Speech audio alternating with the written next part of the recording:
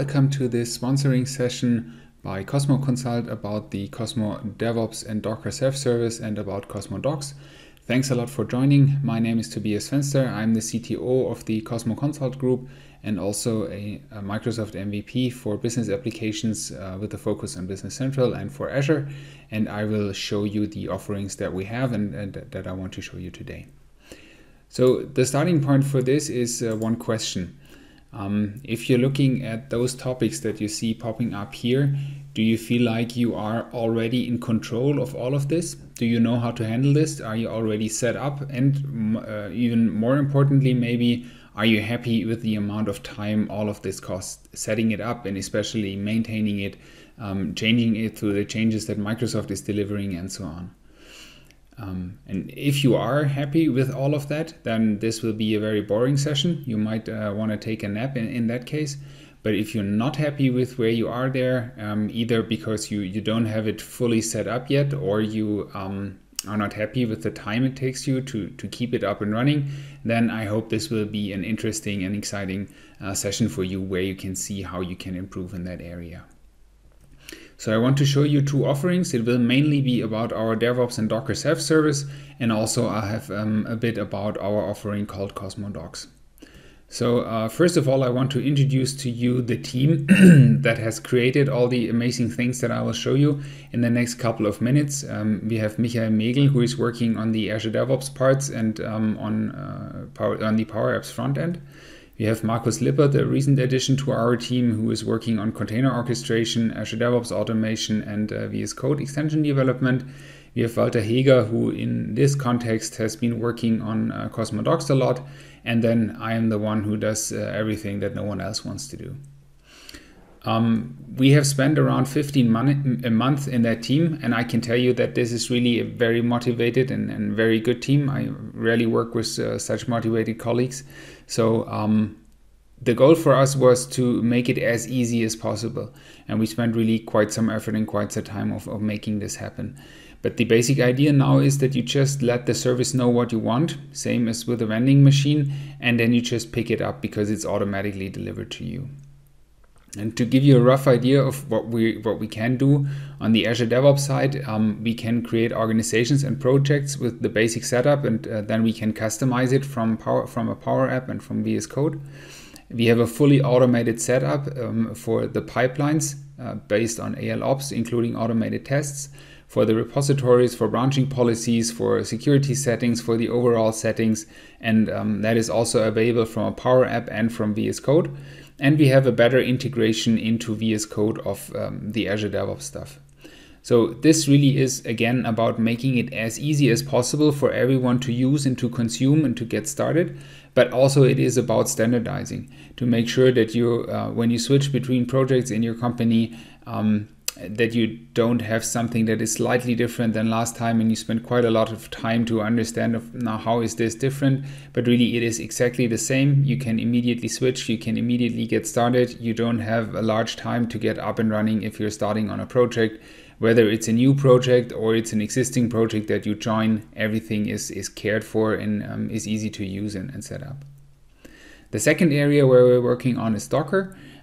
We have a service that allows you to create development containers, again, either from the Power App or from Visual Studio Code. As a developer, probably you're working in Visual Studio Code. But then we also have the scenario that you want to have a container for a test or demo environment, or you want to approve a pull request, and that is possible from the Power App as well, because in that scenario, you likely are a functional consultant who maybe is not that familiar or doesn't always have Visual Studio Code open. So we wanted to make it, again, as easy as possible. So we just created an easy to use Power App. For those containers, you can configure basically everything, the basic settings, but also things like adding in a backup file, apps that you want to have deployed, DLLs if you're working on-prem, FOBs if you're still in the old world to a degree, fonts that you might need, rapid start packages to bring in data for demo environments or automated tests, different licenses, being it your development license or a customer license, different versions and so on. And all of this you just set up in an easy to use configuration file that I will show you in a minute, and the rest again just works automatically. And then we use the same infrastructure for the continuous integration, continuous deployment builds. We create the build agents themselves. So there's no need to maintain and set up build agents. That is automatically happening on our environment as well. And of course, we are creating the NAV or Business Central containers that are doing the actual builds in the Azure pipelines. For Cosmo Docs, what we offer is an easy to use and understand authoring process. You just need to have a GitHub repository, and then you use Markdown to define your docs content. That Git repository, of course, can be an Azure DevOps repository, but it also can be something completely different. We have a fully automated production process that creates the web output and also PDF output. So if you have a customer that says it's all fine that you have context-sensitive web-based help that we are offering, but we also want to have a PDF to store it somewhere or whatever, we also offer that. We have an integration into the Azure Cognitive Search to get an ideal search experience. And that's also even more important when you're looking at finance and supply chain management, what used to be AX. So that is also something that's very important there. And we have a seamless integration in Business Central as well as in the other Dynamics 365 products that I just mentioned. All of this is managed as a fully managed SaaS offering. So again, the idea is just use it, be able to get up and running as quickly as possible. No need for infrastructure maintenance on that side. So all of this is managed and delivered by our cloud and IT service entity, who are specialized in delivering production-grade environments for that purpose. We have it monitored in Azure Application Insights to make sure that we very quickly understand if something is happening, if something breaks, if a license expires, or if for whatever reason a recent release of the containers don't work anymore, then we very quickly get an understanding and alerting on that and are able to fix it. It's supported by our global end-to-end support organization, so you get high quality support on everything as well. And it's maintained and optimized by the same group that I already introduced to you. So the people that have created it are now working on making it even better, adding additional features, adjusting it to customer and partner requirements to make sure that we have exactly what you need. And then basically the whole story is you should be able to just use it. I don't want to spend too much time on understanding it, learning it, setting it up. All that should be delivered to you. As I said, it's a fully managed SaaS offering. So it's really something that you buy, you get started. We need to have some setup to make sure the systems are connected, but that is something that we take care of as well. And then you can just use it. I can talk a lot about that. What's interesting is to see how it actually works. So I have brought today a couple of demos. And the first demo that I want to show you is using the project management Azure DevOps Project Management Power App.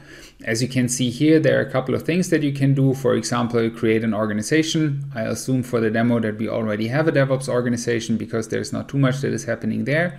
But then we can also create a project, and that is what I want to show you. So I just click here. I get a list of my organizations, and I select the Demo DevOps organization. I give the project a name. We are in the BC Tech Talk, so I give that the BC Tech Talk demo name. I give it a description. This is my fantastic project, and I create it. I'm cheating a bit here. This actually takes around 60 or 75 seconds, something like that. But for the sake of this demo, I just fast forwarded. And now my project is created. The base setup is done. Work items are set up like they need to be. Security settings are set up like they need to be. Everything is as I want to have it, and it's standardized and always the same. Now we want to get started with development, so we create an app. Again, I select my organization. I can see that the project is not yet there because we've just created it. So I just quickly reload, look at my organization again. Now we have the BC Tech Talk demo project. I give my app a name. It's the BC Tech Talk app. I can again provide a description for it, and then I can select the country version that I want to use. I'm coming from Germany, so I select DE, and then I can select the different releases. For now, I'll use the sandbox, and I can again create app, and I get the success message. Again, I'm cheating here a bit. It actually takes around 60 seconds, but for the sake of the demo, I sped this up a bit. So to give you an idea what we already have here, I will now switch over to Visual Studio Code. So this is the Visual Studio Code extension that we've built to have a better integration, to make it easier for developers to interact with Azure DevOps. And as you will see, it's mostly around convenience and ease of access. So we have our organizations here again. I'll select the Demo DevOps organization, BC Tech Talk Demo, and then we look at the repositories. And there we can see that we have the BC Tech Talk app already created. I don't have a container yet, so let's create a container. I just give it a name. Nothing else to set up. I already told it what country version and BC version I want to use. And you can see here, it tells me that creating the container has started. Typically it takes around 10 seconds, but if someone else has never used that image before, that needs to be created. We also already have a pipeline in place. So I just opened the pipeline and you can see here that just by creating the app, the pipeline has automatically been set up. And because the backend also is in place already, it could immediately start. It has started the container, it has started the build and test, and it's now creating the release.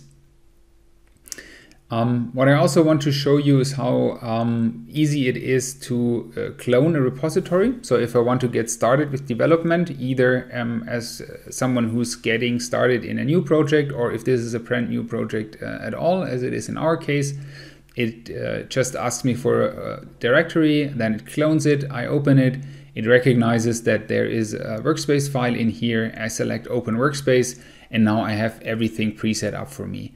I have the app, I have the test area, I have my sources, and I can get started. Of course, what I still need to get really started is the connection to my container, because we have created it, but it's not yet connected to my workspace. So I go back in here, I open the repositories of my project, I select the right repository and the container, and you can see here, this is my new container, and I can directly create a launch JSON for it and do a lot of different things like file share, access the PowerShell, and so on. So now I've clicked on create the launch JSON. Now let's take a look. In the launch JSON, it has now created the right file for me. So it's connected to my new container that we've just created, to our server on Azure in the backend. I can see the server instance and all of that, but I actually don't need to worry because that is already set up for me and it just works. If I now make a change, for example, I'm adding something very meaningful here, to give you an idea about the convenience functions that I mentioned. Now I want to connect this to a work item because I did this to solve a particular work item. So in that case, I open a different project because I don't have work items in our new project. But over here, I have a couple of work items. I can select a list, do a right click and say associate work item. And this is now added into the comment. It added the work item ID. So if I now commit this, this is connected to the work item and I will always know what the change is. The last thing that I want to show you is the Cosmo JSON file. That one has the configuration that I mentioned.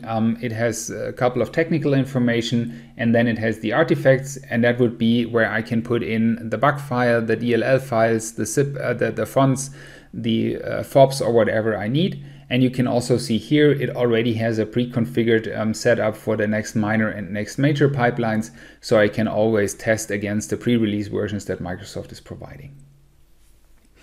So this gives you an idea about the interaction. We plan to do a lot more, like allowing to create pull requests or allowing to create branches, do a right click on the work item and say get started working. And then in the back end, it automatically creates the branch, creates a container, everything is preset up and I can immediately get up and running.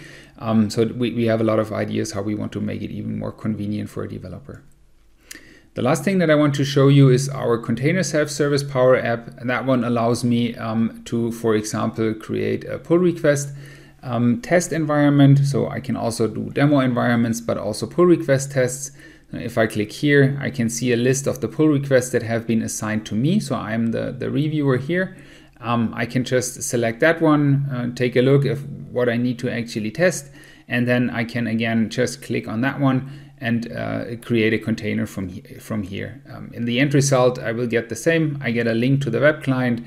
I get the information that I need and I can get up and running very quickly, test that pull request, and don't need to worry about setting up Docker or getting the right sources and so on.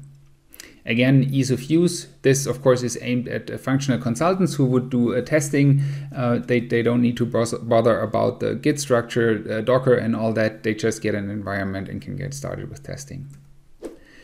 How does pricing for all of this works? Now, basically, you get a fully dedicated environment. You need to let us know how many concurrently running containers you want to have. So it's not the full number of containers, but only the number of concurrently running ones. It is a monthly subscription. It can be canceled monthly, or you can reserve it for a year. Then it's, of course, cheaper. We offer two basic options. It's either 98% or 99.5% availability per month that we guarantee. And then the scaling starts currently at 4 concurrent containers, which is the smallest one. And you would pay 950 euros per month for a 98% available environment and 1 year reserved. To give you an idea of a typical environment, maybe something like 15 containers, that would be a bit more than 2,000 euros per month, again with the same parameters. And we can go up to 60 concurrently running containers in our price list and are open to scaling it even beyond that. It requires an ALOps license, and we're currently working with them to make sure that we get a good bundled offering here. And you would also need a Power Apps license. So this should give you an idea about the Docker and DevOps self-service environment. Now, to give you an additional idea of how our Cosmo Docs offering works, the idea here is that you just provide, as I said, a Git repository with the markdown files, so where you can create your documentation. Then again, we have a SaaS service that does all the automation that it needs to do, provides this as a Docs website, and that one then is available to integrate to the web clients of Business Central or Finance and Supply Chain Management, whatever you need. In the end, you would get a nice looking website, for example, like this. And if you click in your Business Central or in your Finance and Supply Chain Management on help, then you would get context sensitive help directly provided by us. And again, the basic idea is provide the content, we do the rest. So you just need to worry about providing that content. That's it. Thanks a lot for taking the time. Thanks a lot for listening. And if you're interested in our offerings, please let me know and get in touch.